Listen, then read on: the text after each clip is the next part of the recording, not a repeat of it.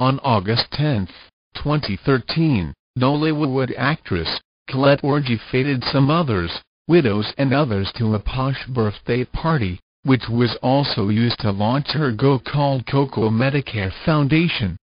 No doubt, the day will for a long time remain in the memories of many female folks in Enugu State that thronged the event, as Colette spoiled them with lots of gifts, drinks and food, such that they even went home with some.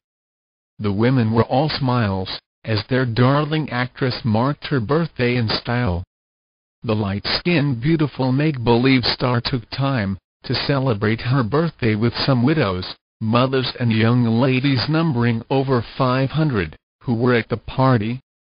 Colette's Coco Medicare Foundation is aimed at sponsoring medical treatments of the female folks in India. The women marched briefly for about 5 minutes along the streets before returning to catch some breath.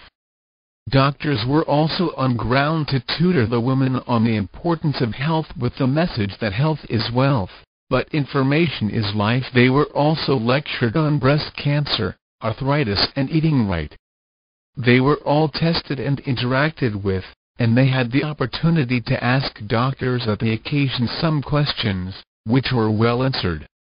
Colette personally distributed some of her movies, numbering about 600, to the women, who showed appreciation for her kind gesture.